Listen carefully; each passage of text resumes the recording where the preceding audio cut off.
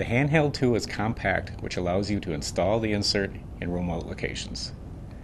First, cut the tubing end squarely using the PrimeLock tubing cutter. Verify that the tubing is within the 70,000th maximum squareness tolerance. Now that the tubing is properly cut, we can install the insert.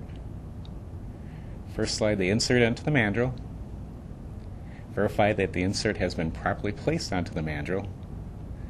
As you can see, the installation indication lines are closest to the shoulder of the mandrel. Ensure the clamps are clean and void of contaminants. Insert the cut end of the tubing through the PrimeLock nut. Next, place the tubing assembly into the clamp. Sliding the tube onto the mandrel until it stops. Then clamp the tube into place. If the tubing slides, readjust the clamping mechanism to increase the tube clamping force.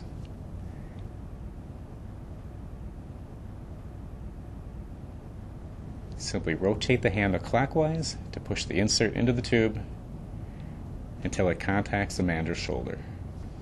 Now rotate the handle in the counterclockwise direction until the mandrel is free from the tube assembly.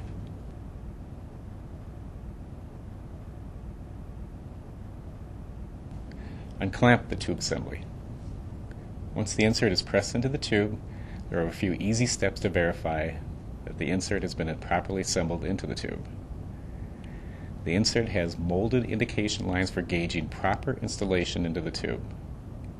For correct installation, the tubing will cover all or at least a portion of the indication lines. The insert does not need to be pressed fully into the tube.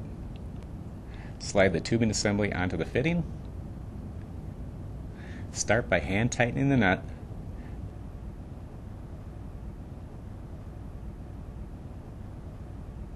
Then use the custom PrimeLock wrench.